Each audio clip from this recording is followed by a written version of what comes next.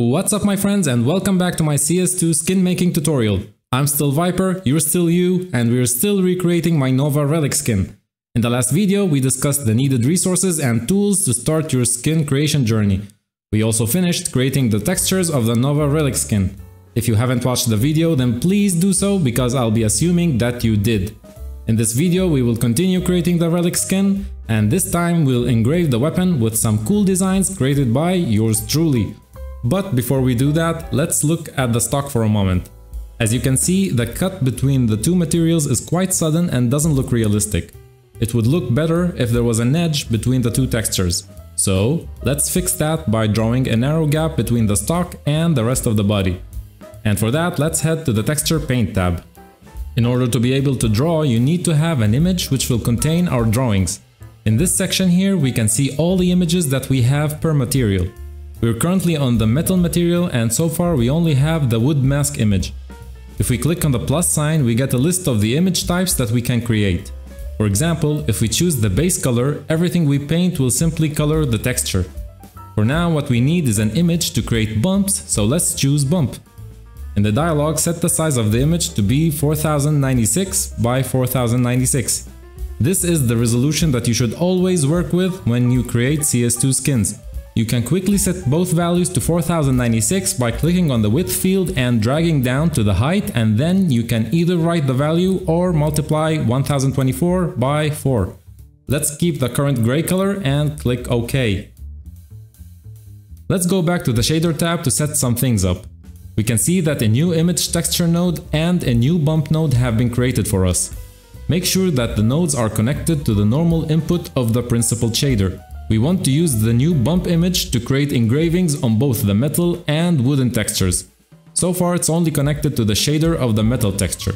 So let's connect it to the wooden texture as well. Click on the wood node and press tab to get inside.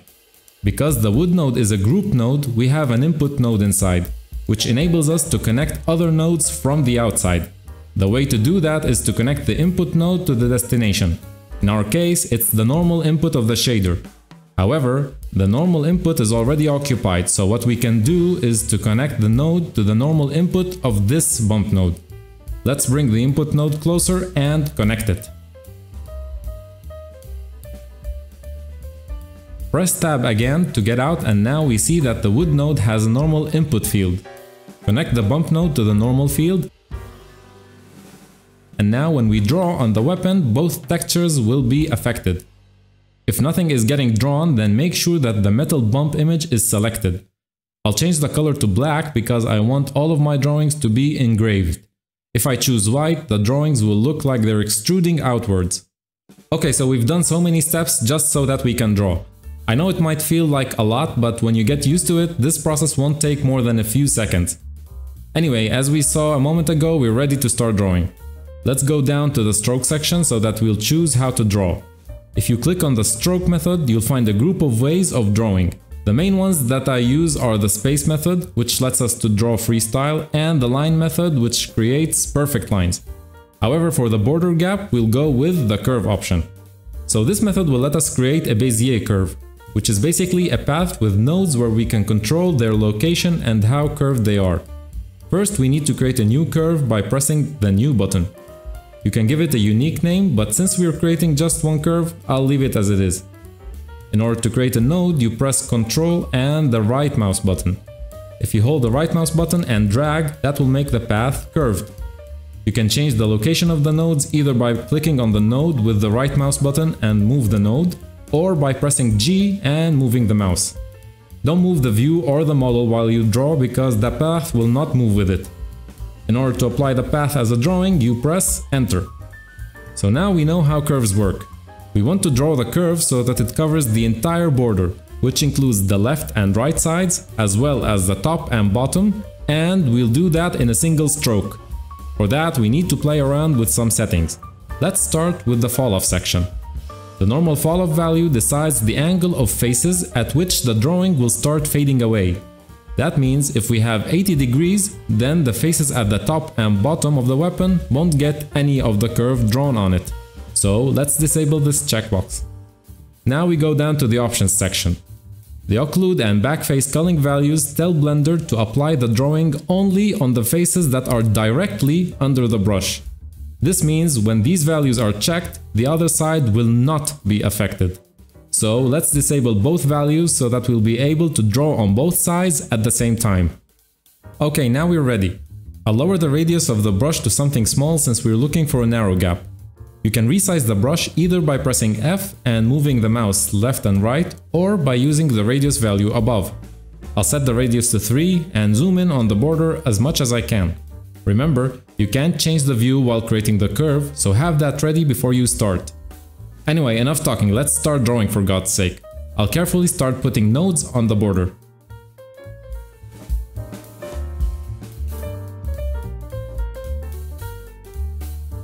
By the way, you can delete nodes by pressing the delete button on the keyboard.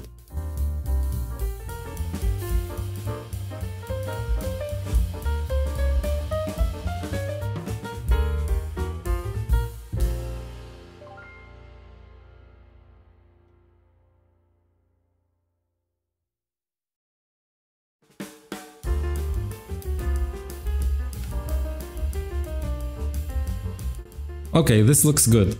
Let's hit enter and see what we get. Now we have the narrow gap between the two textures and the cut between them is clearer.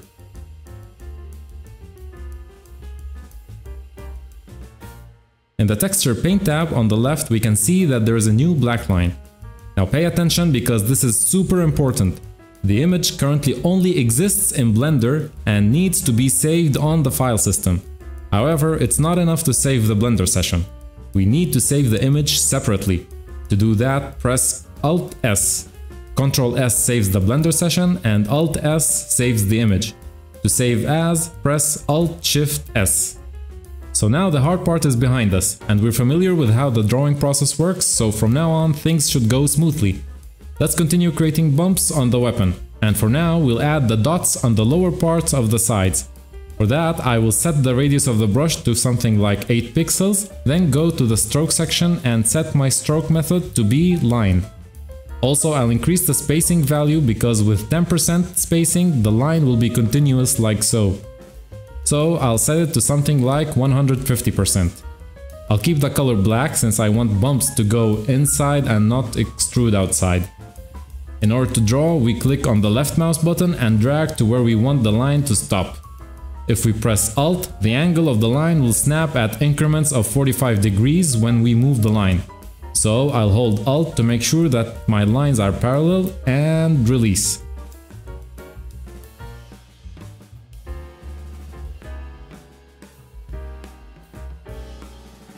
Let's save the image.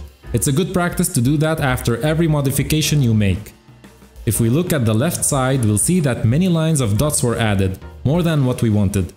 The extra lines were created because we disabled the occlude and backface culling checkboxes.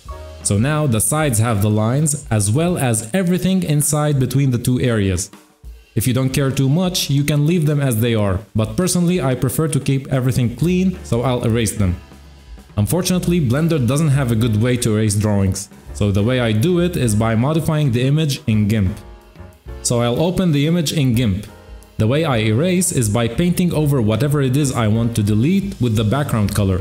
So I'll use the color picker to get the background color. Currently we have many dots, so in order to make sure that we're deleting the unnecessary ones, we go back to Blender and go to the UV editing tab and choose the faces we drew on earlier. We see that these two areas are the ones that we want to keep, so I'll paint over everything else and export when we're done.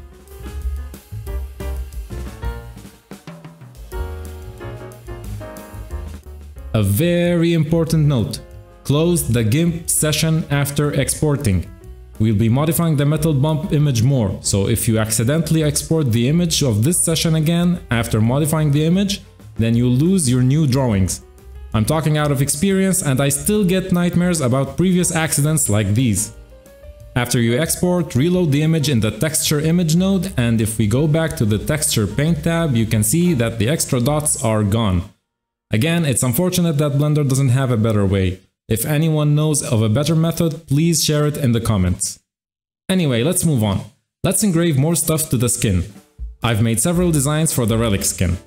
I hear you asking, Viper, how did you create these cool shapes? The answer is using Inkscape. It's another free and open source tool that I use. With Inkscape you can create vector drawings which can be resized without any loss of quality. It's the free and open source equivalent to Adobe Illustrator. I'll add the link for downloading Inkscape in the video description. I'll start by engraving the wooden stock with this design. However, before I do that, I want to create an alpha image that will make the engraving smoother when applied. I'll show you what I mean in a minute. For now, I'll open the image with GIMP and select the image with the Select by Color tool and delete everything, but without removing the selection. I'll change the foreground color to white, and now I'll go to the Gradient tool. Click on this square here and select Foreground to Transparent. Set the shape to one of the shape types and apply the gradient. You can control how fast the gradient goes from white to transparent using the offset value, as well as with the pointer on the gradient line. I think this looks good, so I'll apply the gradient and export the image. Now we need to add the image to Blender.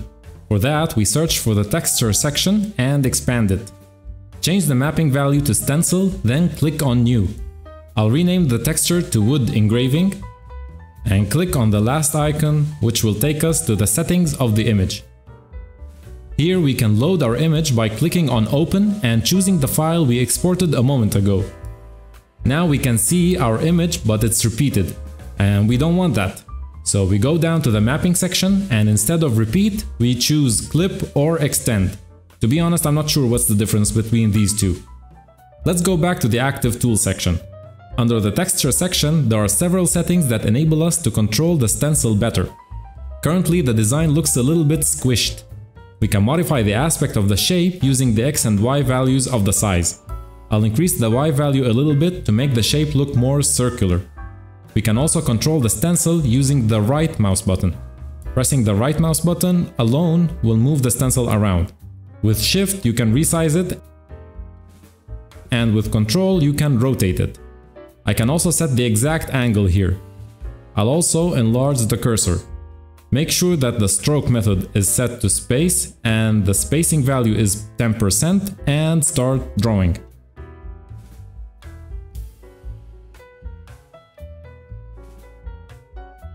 Very nice! As you can see, there's a gradual depth in the engraving, and that's because of the alpha image we created in GIMP using the gradient. If we used an alpha image with solid white color, the engraving would have looked like this. There's nothing wrong with it looking like that if that's what you're looking for. But when there's a gradual depth in the bump, it makes it look a little bit deeper. In any case, we have a few more shapes to add to the bump image and we're done. Now I'll apply these designs on the sides. I already created their alpha images as I did with the previous design. The process now will be exactly the same, but before I begin, I will enable the occlude and backface culling checkboxes because now we want each side to get a different drawing. So I'll create a new texture. We'll name it Metal Engraving and go to its settings. I'll click on Open and choose the image and set the mapping to clip.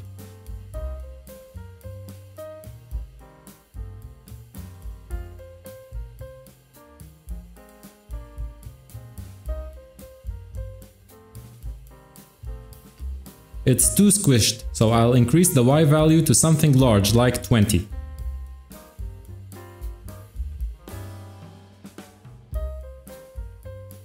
And now it fits much better, so I'll start drawing.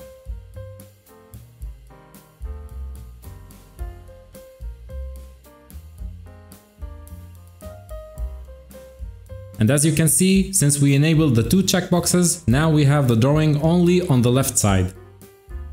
So let's do the right side real quick. New texture, metal engraving small, settings, open the image.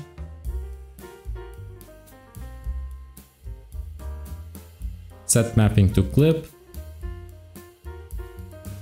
It's way too long, so I'll set Y to 10. Resize if needed, and draw.